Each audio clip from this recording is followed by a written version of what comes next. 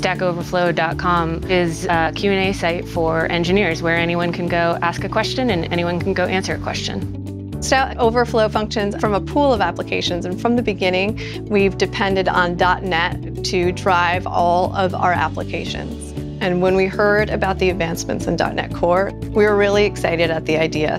We've been working on porting our entire application over to .NET Core.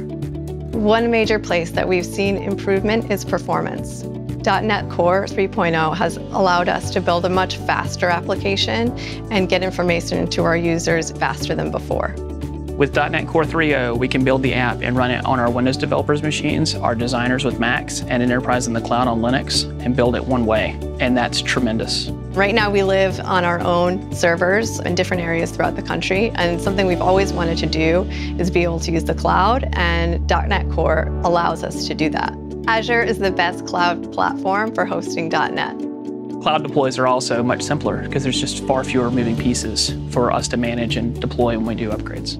Right now, Stack Overflow's application exists as a large application, and through .NET Core 3.0, we can add more modularity to different sections of the application. So that allows us to host the different modules in different areas, which allows us to experiment with things like Kubernetes and Docker. .NET Core 3.0 lets us run any container. This lets us ship an appliance to enterprise customers, dramatically lowering our support costs and making it easier to onboard customers. We can take a few of our auxiliary applications and just make them middleware, which means fewer apps to deploy and fewer apps to manage. It's the testability that really draws us to .NET Core. We can test a method end-to-end, server, client, do things we could never do before in the old system. .NET Core being open source and on GitHub is very empowering to the community. We can find and fix issues and make suggestions for the benefit of everybody.